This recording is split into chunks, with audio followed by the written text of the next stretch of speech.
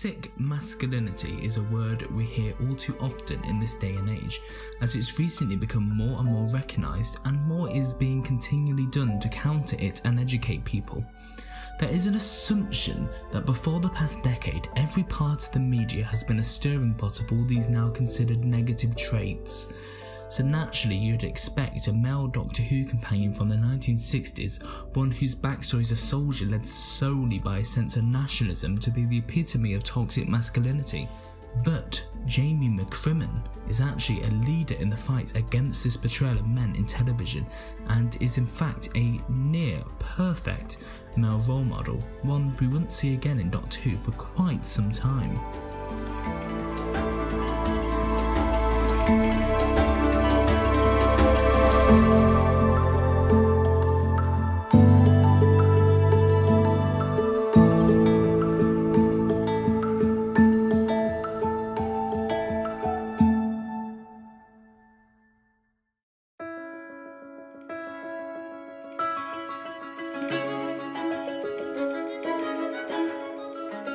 According to Oxford, toxic masculinity is a set of attitudes and ways of behaving stereotypically associated with or expected of men, regarded as having a negative impact on males and on society as a whole. Examples of toxic masculinity, according to Oxford, include a need to assert themselves as independent and self-reliant, a common vocalization as women as nothing more than sexual objects, too tight, a championing of heterosexuality as the unalterable norm, a tendency to resort to violence at the first occasion, a need to always have the final word, an inability to display emotion, a compulsive need to take risks, not engaging in housework or anything traditionally associated as feminine jobs. The fight against toxic masculinity is particularly important, as many academics and researchers say that is the primary cause of mental health issues in men, and by extension the abnormally high male suicide rates that multiple countries in the West share. One of the many ways this can be reduced is to reduce the normalisation of these qualities in the media. Having characters that display these traits isn't an issue, but having a show glorify these characters and fail to show them as in the wrong is an issue.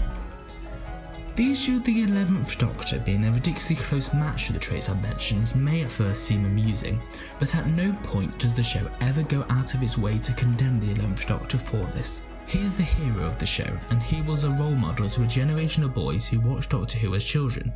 Many of those who fail to recognise the 11th Doctor as a poor male role model have grown up to be themselves victims of toxic masculinity. It's not just the 11th Doctor that has this problem. Numerous male Doctor Who companions are easily identifiable as falling victim to toxic masculinity, and many of them aren't condemned by the narrative or any other characters in any meaningful way for this.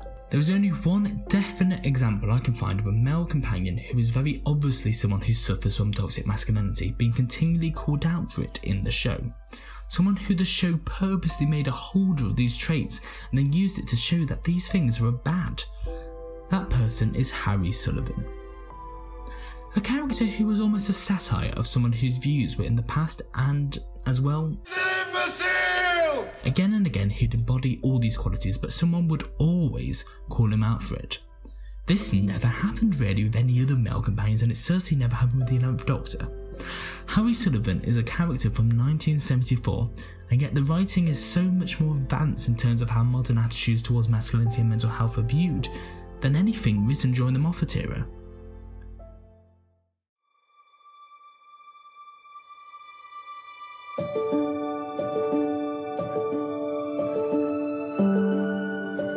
James McCrimmon, known as Jamie, was a companion to the Doctor between 1966 and 1969, appearing in 112 episodes during that period, opposite Patrick Troughton as the second Doctor.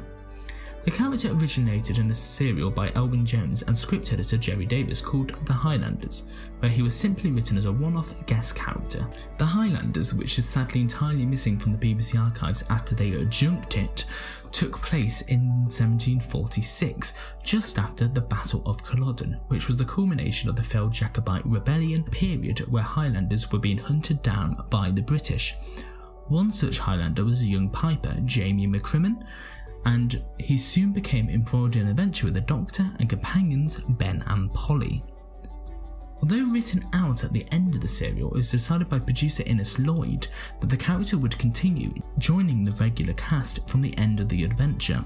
Hastily, a new final scene to the serial was written and shot before being amended to the end of episode 4 for broadcast.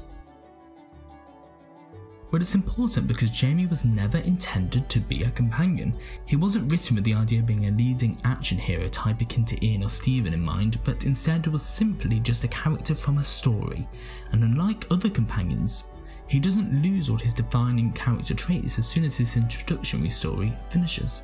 The fact that Jamie is from the Highlands in 1746 remains throughout his time an incredibly important part of his character. I know it seems obvious, but the fact he retains a Scottish accent throughout, despite it not being Fraser Hines' natural accent, continually reminds us of this. And yes, I know that sounds silly because, obviously, but that wasn't always the case for companions introduced in 1966. What's more impressive is the fact that Jamie's kilt became a key part of his identity, as following the first serial the costume could have easily changed, but instead it became part of Jamie's silhouette and a constant reminder of who he is as a character.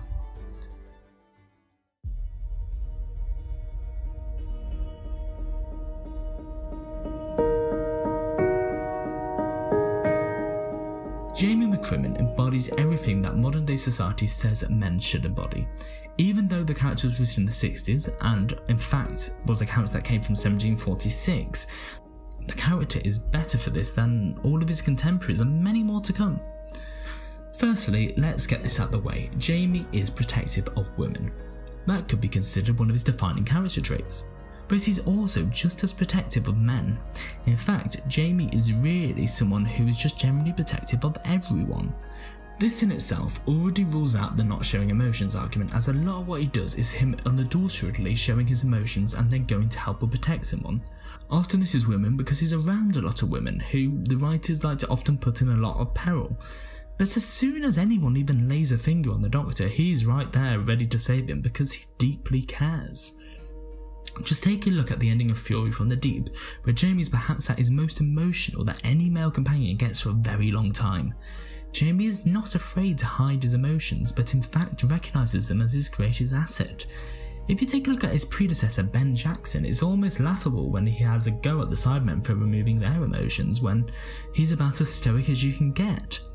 Jamie is the opposite to that, and thus the perfect companion to have faced the Cybermen in 4 separate stories.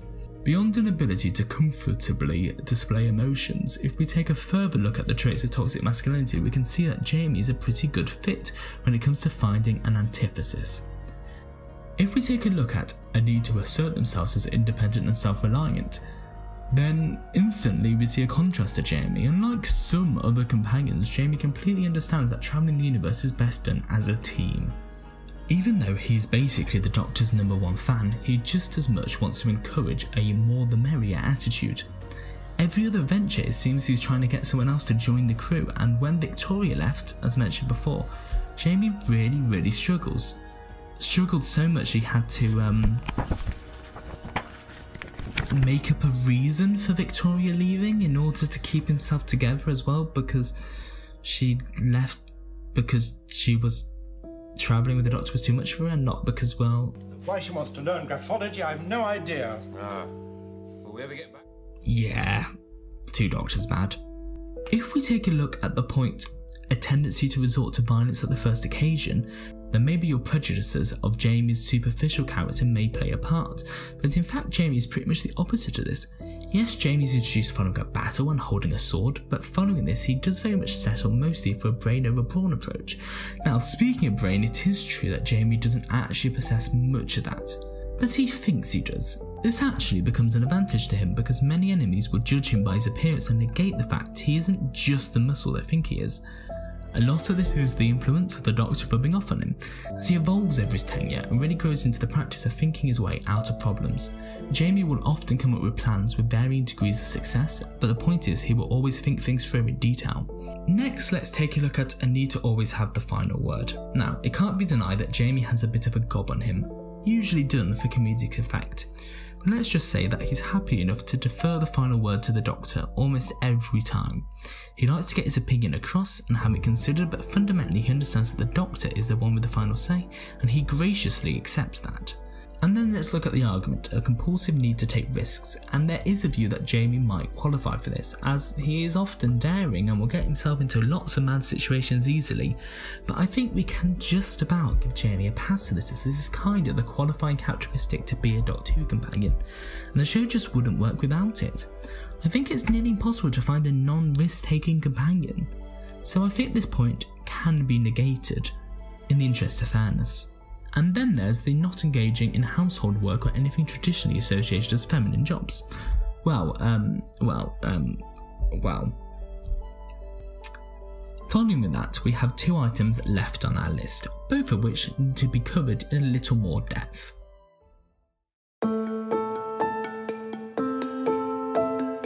Now, one of the items that cannot be ignored is a common vocalisation of women as nothing more than sexual objects.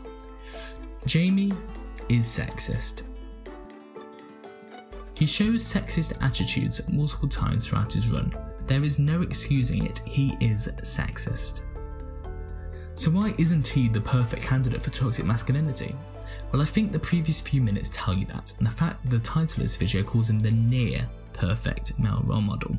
And this right here is said imperfection. Unlike some other aspects, this doesn't gradually fade away over time either. In the War Games, his final regular story, Jamie has this interaction. The primitive ideas about women knowing their place. Has he now? Oh, sounds a nice chap. Jamie, this is no laughing matter. We've got to persuade him to stay here until Russell gets back. Well, look, if he won't listen to you, then he's not No, not to me, but... However, a lot of this is the societal norms of the time Jamie is from, 1746, and compared to many of his contemporaries, Jamie is relatively modern in his thinking. While he maintains prejudices about women, they aren't really sexual in nature, and he doesn't really see them as sexual objects, just more so subservient. Why doesn't he see them as sexual objects? Well, speculation on that may be coming up soon, but the fact he doesn't shows a radically different point of view to other men like him from 1746. Let's also make clear, like Harry Sullivan, the show calls Jamie out for those attitudes he expresses. The female companions, the Doctor or guest character always looks disgusted by it or tells Jamie how it is. The show's writers know Jamie's being sexist and they are purposely crafting it a way to be like, don't do it like this. While sexism is surely a mark down, the fact that this attitude, or worst, is shared by other male companions on top of other qualities that Jamie does not possess shows that Jamie is by far the leader in the cause of positive masculinity. However, a final point that we haven't yet covered perhaps shines a different light on all of this.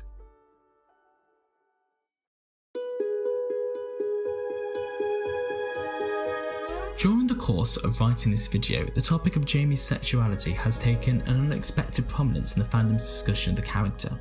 I don't want to lean in too heavily on recent events, but it certainly opened up a debate about possible queer coding present in Jamie's character. Most of this speculation comes from humorous moments purposely improvised by Fraser Hines and Patrick Troughton during their episodes, not for any particular reason other than the humour of it. Here's Fraser Hines speaking about it in 2012. We did that little gag that we didn't rehearse because Maurice Barry would not have allowed it if we'd rehearsed it. It is when we were supposed to take Victoria's hand to go into this huge tomb, and we worked it out between us. We took each other's hand, you know, and then went, oh, and then we took Victoria's, because we just knew they couldn't do retakes unless something, the camera fell into shot. So we just knew that we'd rehearsed it, he wouldn't allow it, so we just did it on, and it's a sweet little thing, it's just like, oh, Jeff, you know. Didn't warn me at all. I thought, what was going on now? You never warned me about ad-libs or anything like that, you just had to take it, thinking... Well, it was a nice surprise on your face, going, oh. However, this sparked fans even as early as those at time of broadcast to collate their own ideas about it. Not only do we see multiple moments of flirtation littered throughout, but also Jamie's deep friendship with the Doctor is unparalleled. No male companions have cared quite so deeply for the Doctor as Jamie did. Additionally, some of Jamie's more feminine qualities and general good looks encourage shippers over the years to put the Doctor and Jamie together and view Jamie as homosexual. If we think back to Jamie's sexism, especially the fact that it was never particularly sexual but instead more a disinterest in women, and a desire that they should know their place and leave the boys to it, indicates that maybe this could have been a byproduct of his own struggles with accepting and understanding his sexuality. It's not uncommon for people who are questioning to take it out in the form of sexism, and in fact absurd sexism is considered a sign that someone may be struggling with their sexuality. Perhaps this is what Jamie was up to here. While Jamie's sexuality has been a topic of intense questioning over 5 decades, we can be fairly certain this likely was not intentional. It seems to be a mix of successive writing for the character by multiple different writers that all paint his character in a consistent way, the performances by Hines and Troughton intended to be humorous, and a lot of reading between the lines. So was Jamie gay? Well, that's up to you, the viewer. The episodes have long been transmitted, the stories are out there. If you think Jamie was gay, then he was. If you think he wasn't, then he wasn't. Fraser Hines thinks they were just good friends. But with the absence of new canon material expanding on this, it's entirely up to you, the viewer.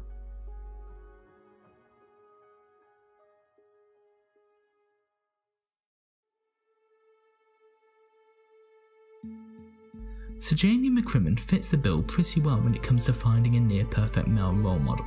He's a team player who is happy to think his way out of problems with varying degrees of success, but he'll stand back and allow the Doctor and those more intelligent than him to do what they need to do without hesitation. He'll freely show his emotions and is more than happy to muck in when needed, and is happy to be as gay or not gay as you like. That to me sounds like a pretty good male role model, and I don't think it's for another 5 decades that you get anything near enough as good from Doctor Who. Jamie McCrimmon is the near perfect embodiment of positive masculinity.